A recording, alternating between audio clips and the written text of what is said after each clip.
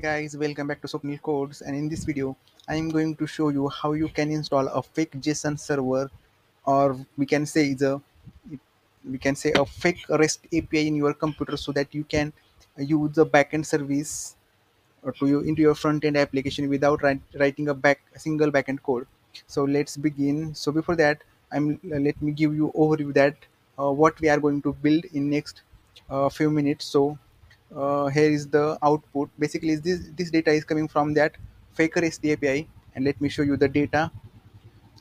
Here is the db.json file, and here it is a that fake data inside the user's object, and that contains an array of that particular object, and each object contains name and occupation for that particular user. So this is the data that has being shown here. So let's begin. Before that, let me just remove this file so that I can explain you from scratch. And let me remove this as well. RAFCE app. Okay, let me close this terminal. Let me close React app as well. Okay, I have assumed that you know how to create a React.js apps, or rather React.js project. So let me start the project. npm start. Okay, here our project is getting started. Okay, project is running. Okay, just refresh the page. Okay, here we have getting app that is coming from here. React.js server has been started. Okay, let's see whether we have getting that output or not. Okay, we have got that output. It means our server is React server is running clearly. Okay, so let's install the fake JSON server. So open Google Chrome's new tab, search for JSON server npm, and click on the first link you get. Just scroll down here. Here you will see the command that you need to use in order to sorry here is the command you have to use in order to install the fake JSON server. Just click on it and open terminal. So I'm just splitting terminal here, and I'm just about to paste that copied link here. But we need to install JSON server globally. So I'm just modifying the command a bit. I'm just adding G flag so that I can install JSON server globally so that it can be used any other projects as well. So npm install dash G, which means flag G, JSON dash server, and press enter. Here you will see the package is being installed. So we have to wait for a moment, till the package gets installed. Okay, my internet is a bit slow, that's why it is taking more time. Okay, it is about to install, and okay, it has been installed. Okay, now we have to create uh, a file that contains our JSON data. You can name it anything you want. I'm just naming it db.json, and make sure that the file you have created db.json, it must be inside a root directory of your project. See here, this is the root directory of my project, and db.json is outside all the folders inside the root directory. And here you can create a object and name it users. Make sure you it should make sure it is in double quotes, colon, an array of an objects and key value pair. Name will be Swapnil, and occupation is software developer. Okay, and sorry, you can copy it multiple times so that the data will be shown multiple times in the browser.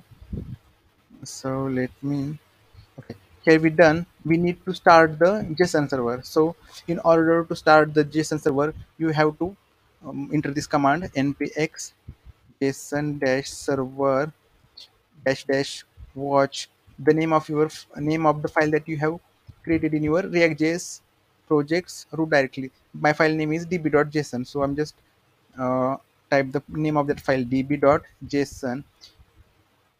Here we will see that my server is running on 1234 port. So in your cases, your project might be running on 3000 port 3000. So and uh, and by default, JSON server also runs on port 3000. So if you want to change the port, I think you need to change that port, because two servers cannot be run on same port. So in order to change the port, uh, you have to add dash dash port is equal to, and let's say 3001. Okay, from now my JSON server will uh, run on port 3001. So here you will see our server has been started, and here we have got a one resource, that is users. So here you will see we have a object that, sorry, we have an array that's name is user. So here it is the resource for that. I'm just gonna copy it, okay, and paste it right here so that I can see what the output I get. Oh, see guys, here we have got the uh, a JSON response of, or a array of an object. So we can use this as a API endpoint in your React.js application. So let's design the UI. Okay. Before that, let's install Bootstrap so that we can design it a bit more beautiful. Okay. Just I'm just gonna add a new terminal, and here I'm just I'm just about to type a command npm install bootstrap. Okay, we have to wait unless and until the package get installed. Okay, here you will see it is about to install. Mm, Due to my low speed network, it took some time. Okay, bootstrap package has been installed, so let's add bootstrap. So import double quote bootstrap slash dist slash css slash bootstrap dot min.css. Let's see if the this div's font, if the font style of this div's content has changed, then it will indicate that we have successfully installed the bootstrap. It doesn't, if it doesn't, then there might be some problem. So let's see, let's refresh that. Okay, see the font family has been changed, it means bootstrap has been installed successfully. So I'm just gonna close this tab, and let's design the UI. Okay, first of all, I'm just gonna create a React fragment. Inside that, I'm just gonna add the container class that I mean, I'm just going to add a div that has container class. So div dot container. If you don't get such such suggestions, if you don't get such suggestions, then you have to change the language. By default, in your computer, it might have been selected JavaScript, but you have to change it to React JavaScript, or JavaScript, oh, sorry, JavaScript JSX. Okay, and now and then you will start getting. Sorry, I missed the container spelling, misspelled container spelling. Okay, then you will start getting such image suggestions. Okay, inside the div, let's add a h heading that that should be users. Sorry, why am making so much mistakes? So users list, and let's see how the UI looks. Okay, here is the here it is the UI. So users list, and let's make it a bold. In order to make it bold, bootstrap, we have predefined classes in the bootstrap, so it's gonna use those classes. Display 3. Okay, and to make the font family look bold dash, there is a class of w dash bold, means font weight bold. And I'm just going to make this make this text into the center. So let's, for that we have to add another class that is text center. Okay, here it is. And just below that, I'm just going to create another div, and going to add a row class so that I can use grid system, bootstraps grid system in our projects. So okay, we have this far. Let's create some static stuff. For example, I'm just gonna add the classes to make it make it look responsive. For that, so I'm just gonna add call 12. It will take full width in mobile devices.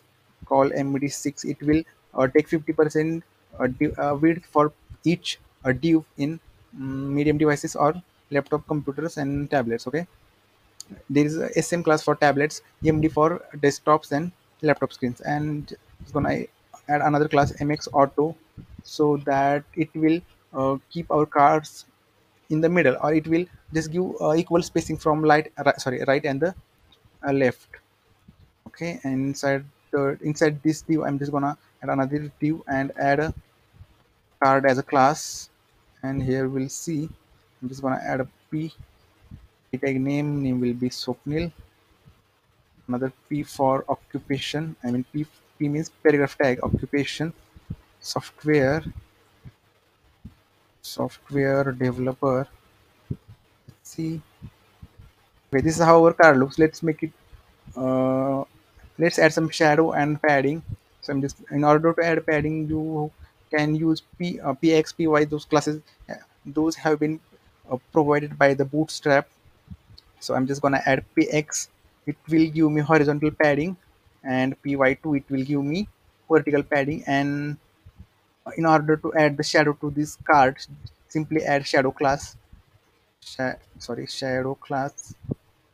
Okay, let's copy this div for one more time, so that we will able to see the grid system has been applied to that div.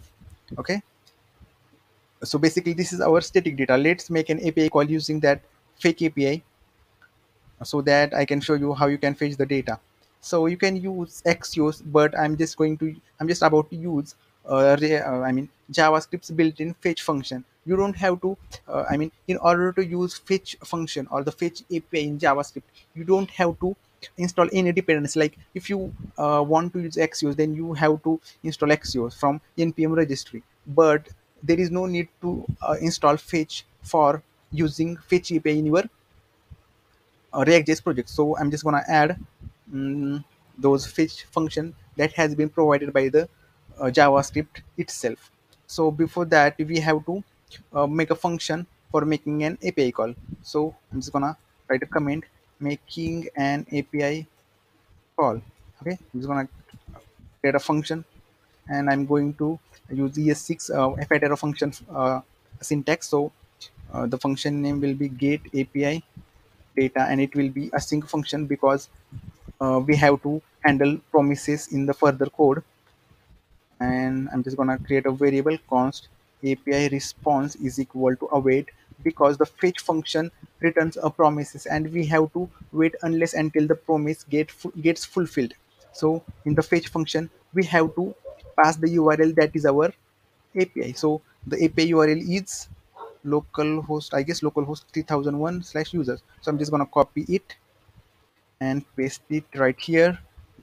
And okay, let's see what we get in that API response variable. So I'm just gonna type log, and if you are using VS Code, just simply type log and press enter, and you will get the full-fledged console.log syntax. That's the beauty of VS Code. I'm just gonna paste API response here, and let's see in the console what we get. Simply right click on the your browser's window and scroll down unless until you get inspect, or you can alternatively click on F2. It will also open the console, or else you can uh, press Control Shift and C. It will also open the console for you. Okay, let's refresh the page. Oh, we have to use effect in order to call this function on page load. So I'm just gonna add use effect hook. Okay, use effect, I'm just gonna click on it, so it will give me a code snippet. And I'm just gonna add the function here, add in admins. I'm just going to call the function here. Let's remove second here and third as well.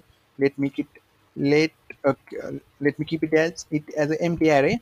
And okay, we need to use effect so that we can use it. Okay, here it has been imported here, and let me just refresh. Okay, here we got the response, but we are getting a type course, and we are not getting the response that we expect from it to get. Okay, so basically, fetch function returns a API response. That data is not in a JSON format. So we have to convert that data into the JSON format. So I'm just gonna add another variable, const JSON data, and it will be await, because in order to convert the JSON data, there is a function .json, but that function also returns a promise, and we have to handle that promise by using await keyword. So I'm just gonna add API response .json, and let's console the JSON data instead of API response. Sorry, I just okay, paste it right here, and let's refresh the page. Okay guys, here you will see we have got the API response from that API. So I'm just gonna create a state to store the data. Simply type use state.